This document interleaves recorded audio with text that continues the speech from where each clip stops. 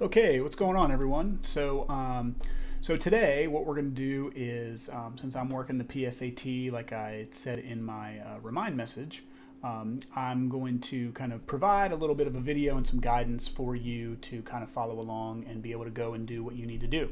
All right, so the very first thing that we're seeing here is our Schoology page. So what I'd like you to do is go ahead and first thing is click on this form right here where it says today's attendance form. And what it'll do is it'll bring up this Research Biology October 29, 2020 screen. And what you're going to do is you're going to type in your last name, first name, and then is it a great day to have a day? Yes or no. All right. So after you do that, bring it on back here. And I'd like you to click here on the daily agenda. And when you click on the daily agenda, it will wind up bringing you to this page right here. So you're going to go ahead and you're going to click on this 8th block, Edpuzzle on cells. You're going to start with that. And when you get to Edpuzzle, you're going to be doing this cell theory and types of cells video. Okay, so I'm going to go back to the daily agenda. Once you go ahead and take care of the Edpuzzle, all right, you can come back here and you're going to wind up clicking on that, or I'm going to go through the cell theory thing. Okay, so go ahead and pause this video for right now. Go check out the Edpuzzle, and I'll see you back here in about, I don't know, 9 minutes or so. All right, so we're back. So now I'm going to talk to you a little bit about cell theory. Okay, so I'm going to go ahead and click on this link for cell theory. And what I'm going to do is I'm going to go through everything that we're talking about here with regard to cell theory. Okay, we're going to go through a little bit of the history of how cells were discovered. We're going to talk about a couple of different types of cells. We're going to begin to talk a little bit about the organelles that are inside of cells. Okay, so follow along with me as I move forward. Okay, so cell theory starts really in 1665 with Robert Hooke. Okay, and Robert Hooke was an English scientist, and he was the first guy really to develop the first compound microscope. And with his compound microscope, he was looking at cork cells. Okay, and when he looked at cork, he basically coined the term cell because he thought, man, you know what? All of those things right there with the way that they're kind of segmented and kind of blocked off, they kind of remind me of the cells that monks stay in the abbey in his local neighborhood. So he called them cells. After Hooke comes von Leeuwenhoek. All right. So a couple of years later, we're looking at the late 1600s, okay? He was a curtain maker, all right? But he had this hobby where he would grind lenses. And he was actually able to improve the microscope, and he was able to perfect it by being able to use some of these lenses that he actually wound up grinding and making much, much better than what Hooke had. And he was actually the first one to observe in this new compound microscope living cells. All right, so the living cells were actually blood cells, and he actually was able to scrape some bacteria off of his teeth and look at those cells underneath the microscope. So now we're going to move into talking about two guys, all right, both around the same time, early 1800s. And we'd have Schleiden and Schwann. All right, Schleiden is a botanist, and he was observing plants. Okay, and he basically was able to observe the fact that, oh my gosh, look at this, all plants are made up of cells. So right around the same time, you had Theodor Schwann. All right, he was a zoologist, and he was able to observe that all animals are made up of cells. So if you look back and forth, here on the lower right-hand corner, we see an animal cell, and here in the lower right-hand corner, we see a plant cell. And we're going to talk about the differences between those two here in a couple of class periods. So Schleiden and Schwann, very, very important. Now we go to Rudolf Virchow, 1858. And he was actually the first one to be able to observe living cells reproduce. So they copied their genetic material, they divided, and they created new cells. So from looking at that, he was basically able to say, all right, animal cells will only come from animals, and plant cells will only come from plants. And he was actually able to observe that, to provide that key evidence and reasoning behind the claim.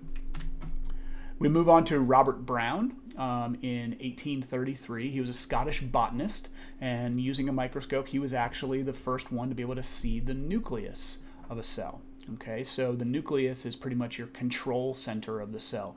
The nucleus in eukaryotic cells, so cells that actually do contain these membrane-bound organelles, the nucleus is where all of the genetic material is kept.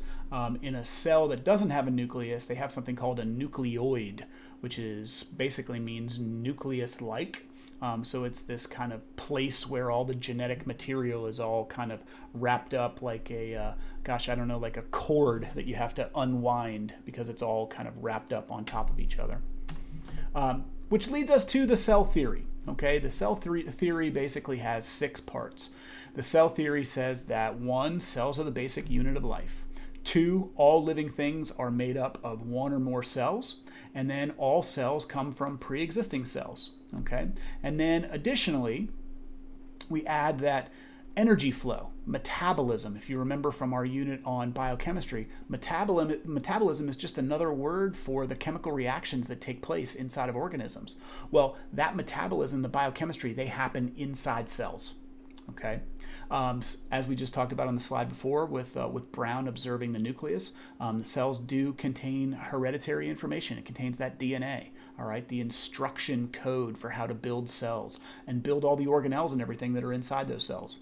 And then this last piece is that all cells are basically the same in chemical composition in organisms of similar species. So let me give you an example. I have a 3-year-old miniature Schnauzer, and my sister has a 2-year-old Labradoodle.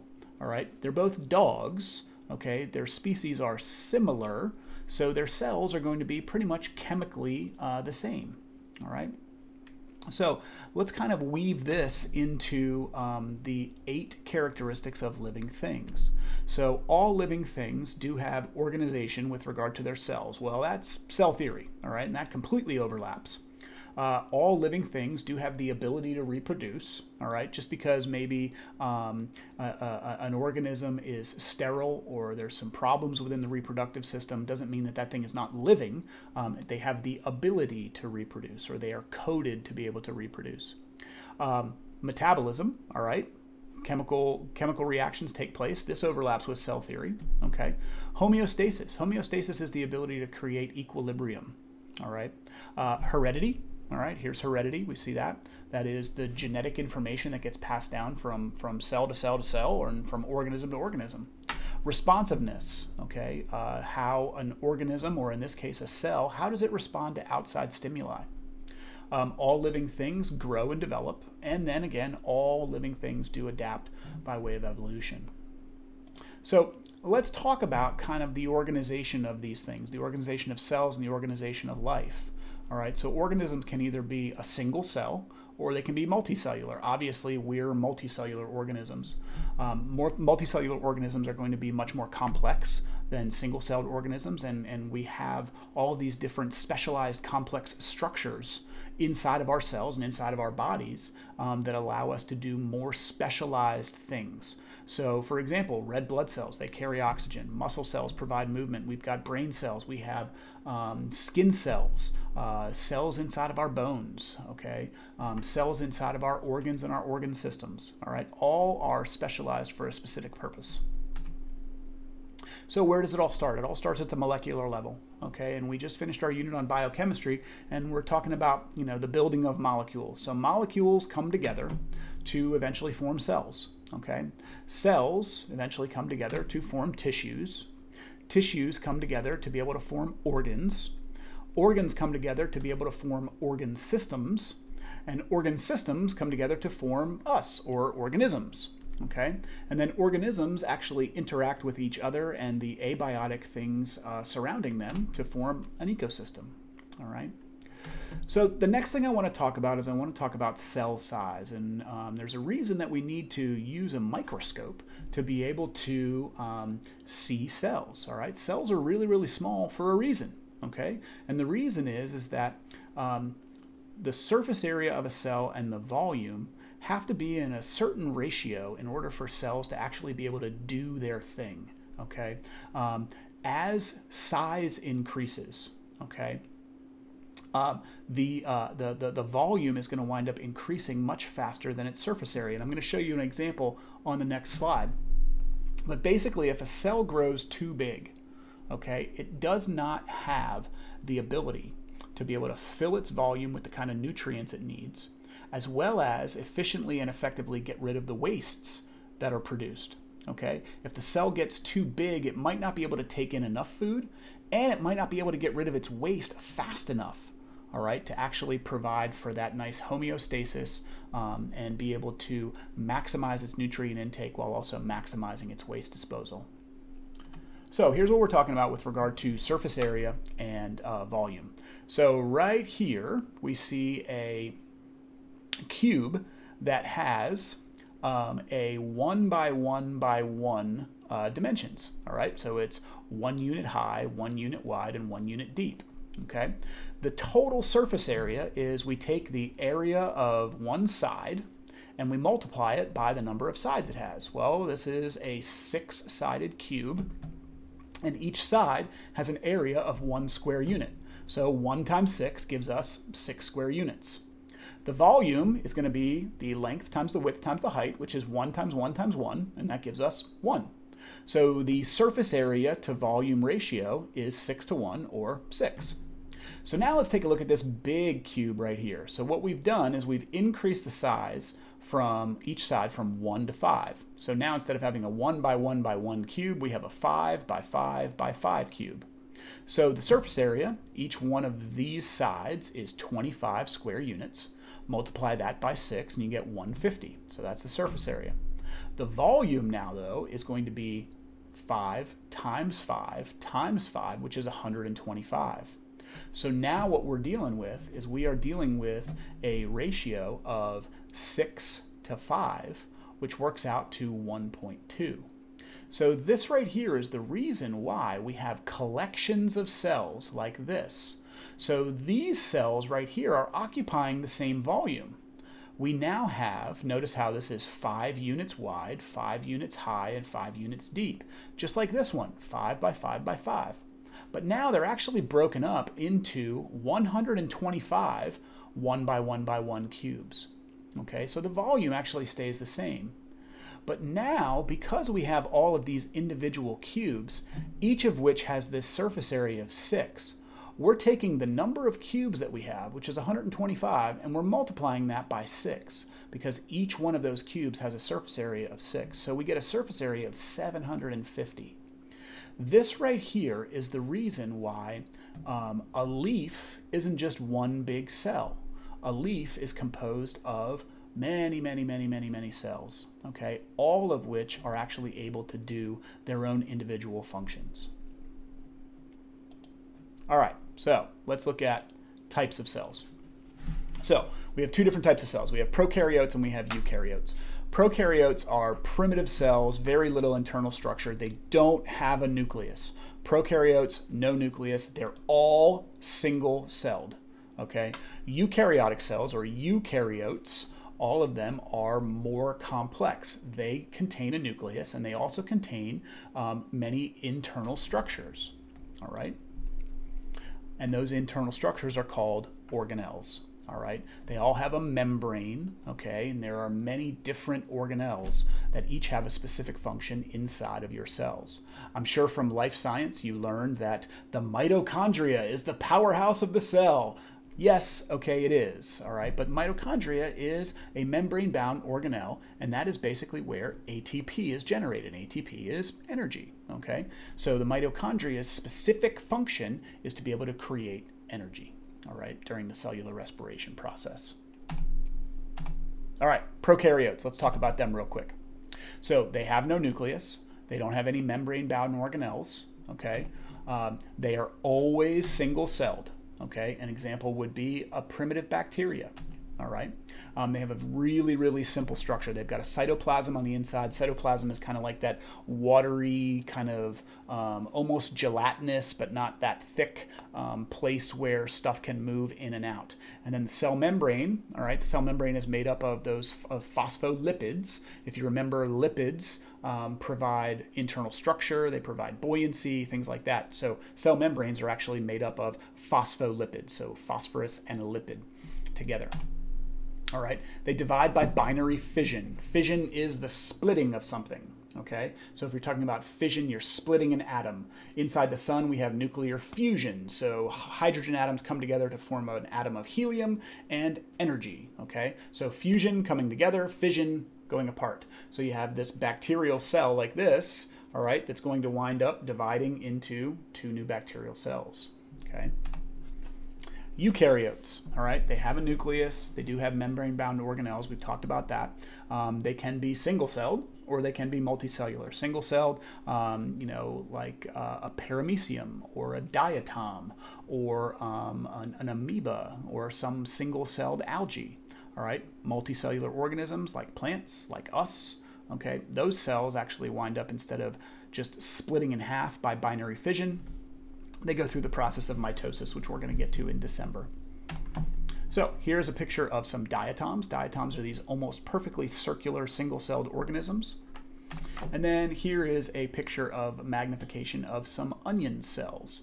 All right, so we see that they have a rigid cell wall. You can see the nucleus inside there. You can also see one of those specialized organelles. It's called a vacuole, which we're going to get into on Friday.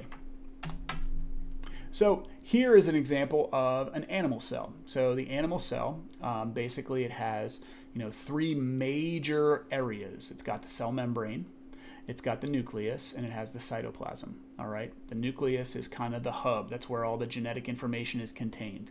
Okay, inside the cytoplasm is where you can find all the rest of those organelles.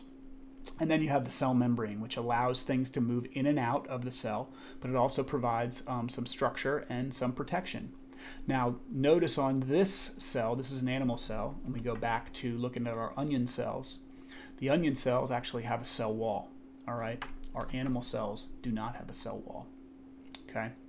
So I'm going to move you into doing something that's coming up next, all right? And I'm going to go ahead and set you loose on doing it, but I want to show you exactly what you need to do, because now we have a brand new normal with regard to our access to Explore Learning, or the gizmos, all right? So I'm recording this on Wednesday night, all right? And yesterday, I believe right after school, or maybe right during my 4th block class, we were all working on the gizmo together and using everybody's old login that they used when they created their account at the beginning of the year and enrolled into my class. Well, the county has now established the ability to go through LCPS Go, and you're automatically, since you're logged into LCPS Go, you're automatically going to get into gizmos. All right, so it actually created a brand new account for you. You're enrolled in my class, okay? But everything else that you have done is pretty much wiped away.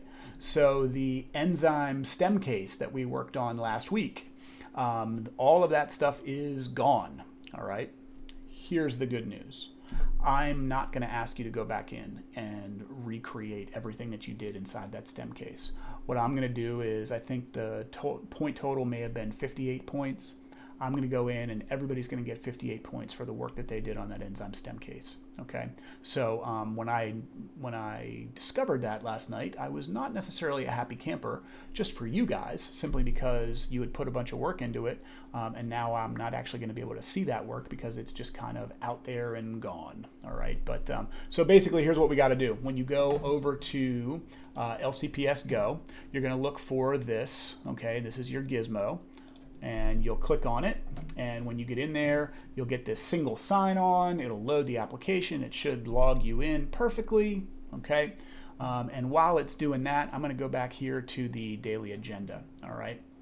So this link right here will take you into Schoology, and when it takes you into Schoology, what it's going to do is it's going to bring up a Google assignment. All right, and the Google assignment will kind of look like this. It's actually very much like what Google Classroom used to be.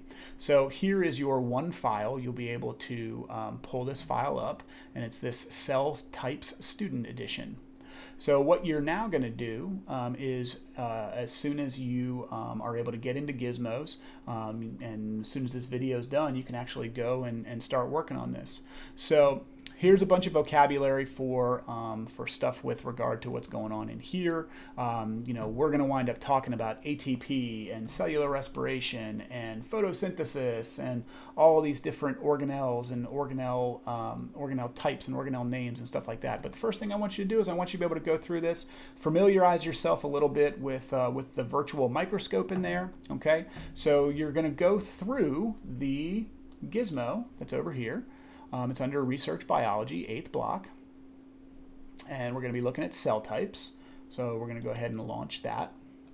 And really what you're going to do is you're just going to go through. Now, it tells you when you're first working on stuff to like find the Elodea leaf. And it's like, oh my gosh, I have no idea where I would actually find an Elodea leaf. Well, Elodea is an aquatic plant, but it can actually help you out by if you just click Show All Samples, it shows you where all these things are. All right, so the very first thing you're going to do is you're going to pick that Elodea leaf.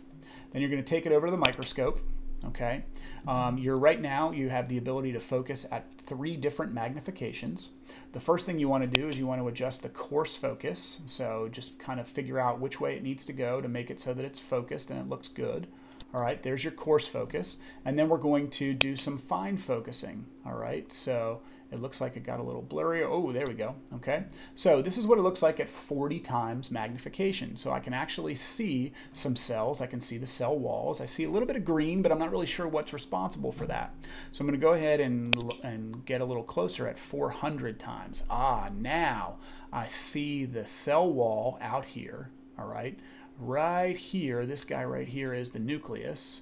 This big thing is called a vacuole. The vacuole is what's responsible for being able to bring nutrients in as well as expel wastes out of the cell. And all of these green things right here, these are chloroplasts, okay? And this is where photosynthesis takes place. If, you know, eventually when you get into activity part A and activity part B, you know, you can show the labels and, oh, look at that, it actually labels everything, okay? And it's going to ask you to do some measurements. So let's get rid of the labels. Let's show a scale bar. So this right here is 20 micrometers. All right. So 20 micrometers, I can, you know, move it here. So right there, about midway through this cell is 20 micrometers. So let's go ahead and see if we can get that to where it was. So I would say this cell, if we were going across, is going to be about 40 micrometers. Okay, so what you're going to do is you're going to go back in here to Cell Types Student Edition. You'll type in all your stuff here. This is going to be due on our first day of the second quarter, which is Wednesday, November 4th. Keep in mind that next week when we see one another, we're actually going to be going back to the ABAB schedule. But since next week's first day of class is a Wednesday, we're going to be meeting on Wednesdays and Fridays. We will see each other on the very first day of the second marking period. So you'll see me virtually on video here today, Thursday, October 29th, and I'll be back live with you tomorrow on October 30th. And then we'll have a long weekend, all right? And then Wednesday the 4th, we'll be back together, okay? So if you have any questions, please just reach out to me by way of remind, and I will be happy to answer them, and I'll try to get back to you as soon as I possibly can, especially while you are in biology, okay? So I hope you guys have had a great day. It is a great day to have a day. So I look forward to seeing you tomorrow. Talk soon.